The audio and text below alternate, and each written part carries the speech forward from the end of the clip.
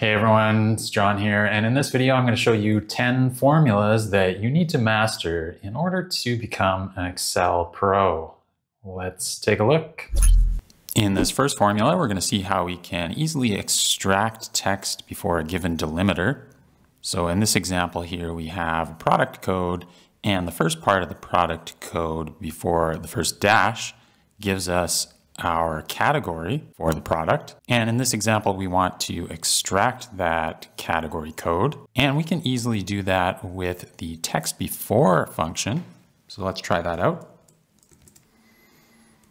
So with the text before function, we just need to give it the text that we want to extract from, and then the delimiter that we want to extract based on.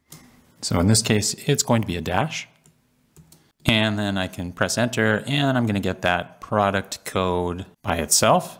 And here in this case, I'm going to press F2 and extend this range of product codes to include all the product codes, and press enter, and we get all of the product codes separated now. The next formula we're going to take a look at, we're going to see how we can look up values from another data set. So in this example, we're going to return a customer name based on their customer ID from this table here. And to do that, we're going to use the XLOOKUP function.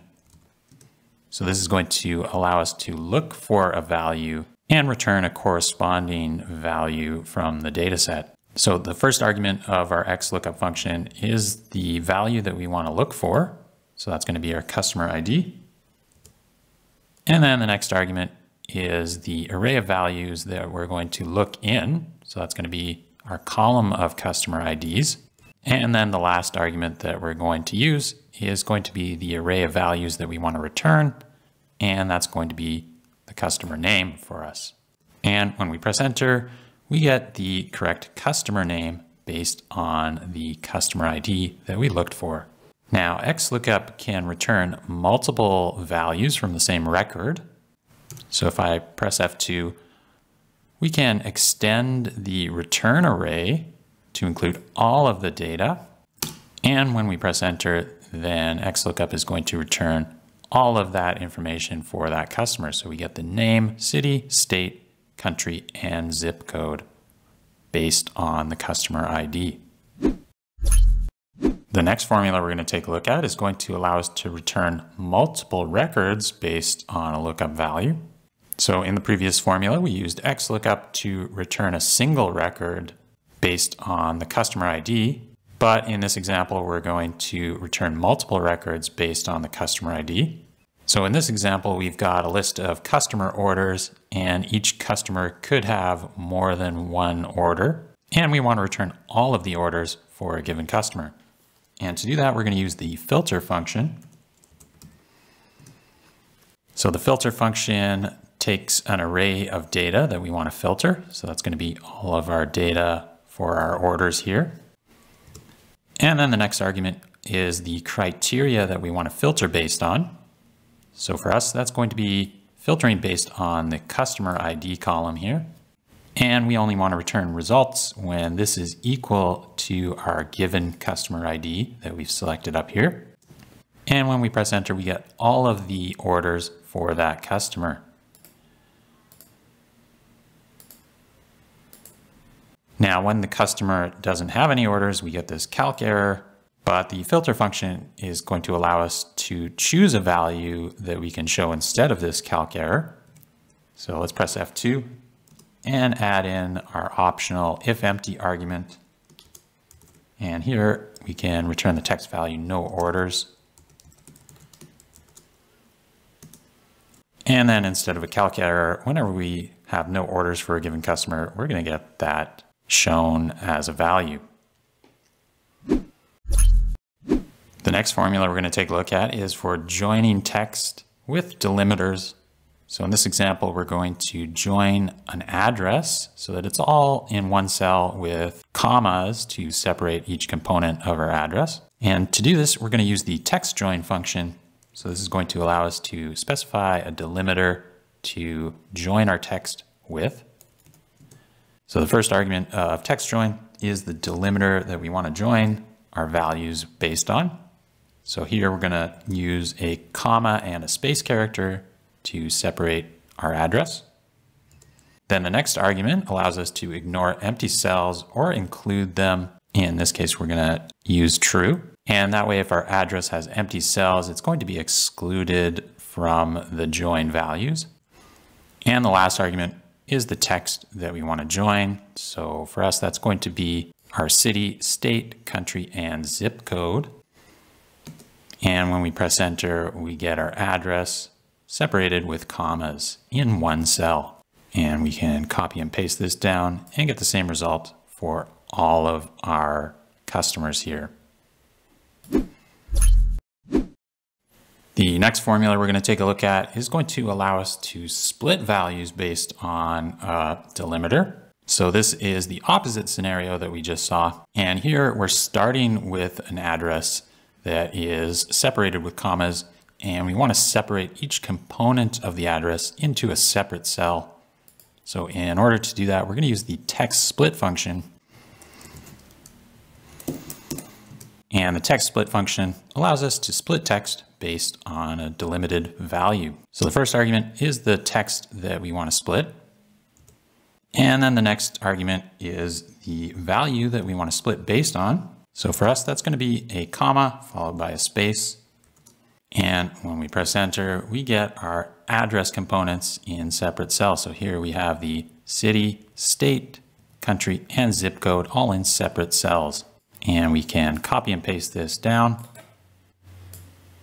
and get the same result for all of our addresses.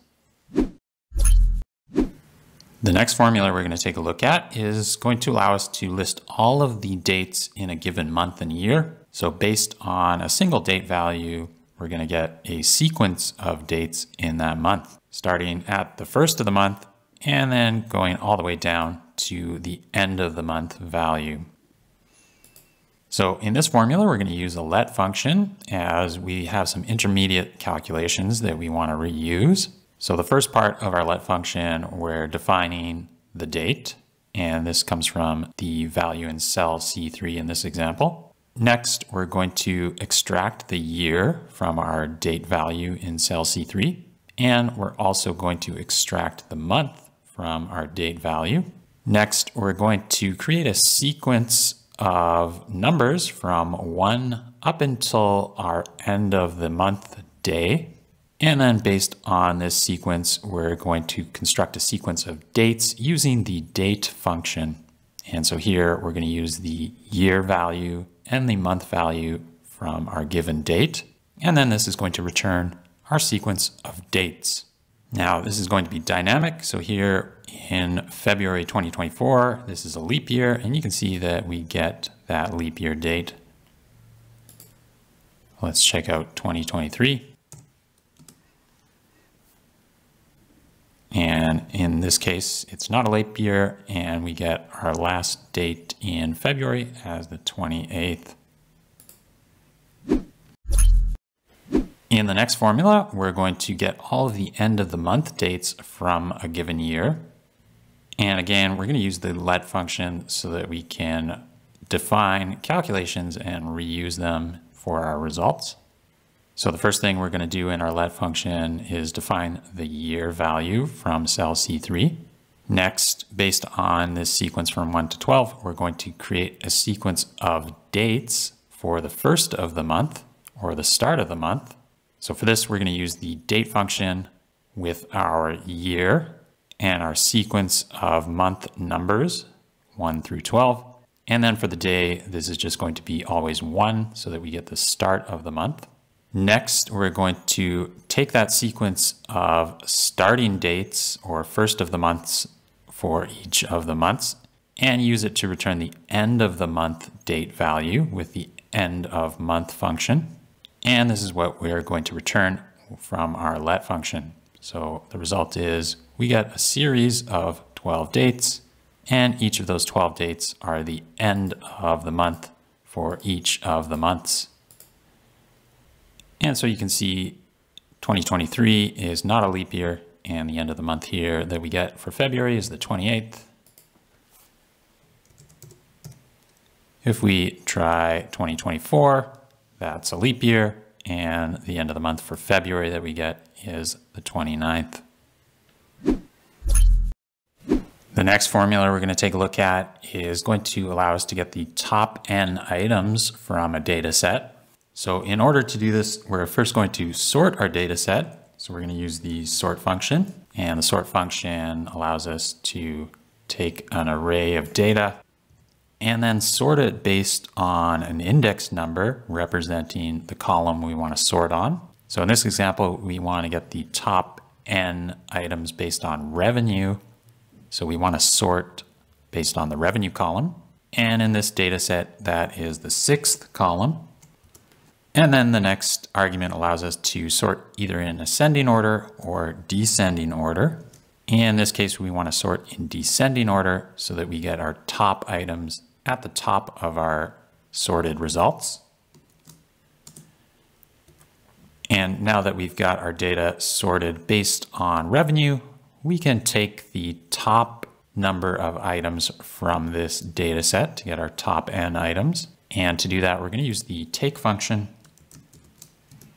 And this just allows us to take a given number of rows from the top of a data set. So here we can take the top 7 items, and that's going to give us the top 7 items based on revenue for our data set. And we can, of course, change this. So this could be top 5 items or top 3 items, etc. The next formula we're going to take a look at is going to allow us to summarize any data set. So here we've got a data set of customer orders, and we can use the group by function to summarize this based on the category field and the revenue field. So here we're going to group our categories together, and then we're going to summarize the revenue field. And then the next argument is how we want to summarize our values. So we can select any number of functions such as summing those values or taking the average or counting them. In this example, let's sum our revenue. And when we press enter, we get a summarized table that shows our total revenue for each category. Now, the group by function can also summarize text data. So let's take a look at that. Again, we're going to group our category field. And this time for our value field, instead of the revenue, we're going to use the product field as our values that we want to summarize. And for the function, how we want to summarize those values, the only one that's going to make sense for text values is going to be either the concat function or the array to text function.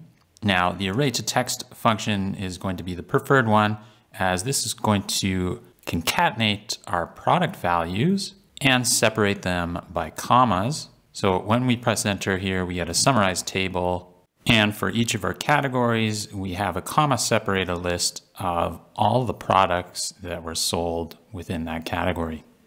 The last formula we're going to take a look at is going to allow us to extract any email addresses from text. So in this example, we've got some text that includes email addresses, but unfortunately there's no pattern to where these email addresses appear.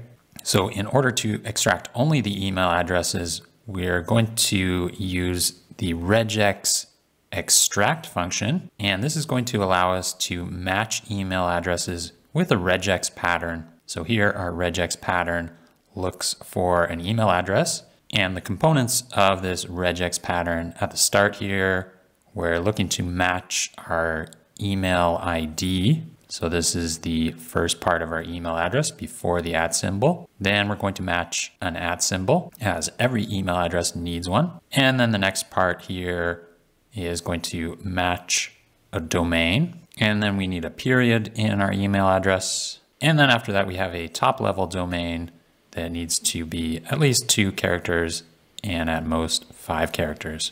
So we can use this regex pattern with our regex extract function, and it's going to extract all of the email addresses for us. Let's check it out. So the regex extract function takes the text that we want to extract from and the pattern that we want to use to extract values based on. So here it's going to be looking for and matching our email pattern. And then we've got a return mode. So this is going to allow us to either return the first match or all matches. In this case, we might have multiple emails in our text that we want to extract. So we're going to use that. And when we press enter, we get only the email address from our text. And here we're just going to edit this and turn our pattern reference into an absolute reference. And then we can copy and paste this down. And now we can extract all of the emails from our text. So there you go, 10 essential Excel formulas you need to master in order to become an Excel pro. If you enjoyed this video, make sure you hit the thumbs up button and subscribe to the channel for future Excel videos like this one. That's it for this video. We'll see you in the next one.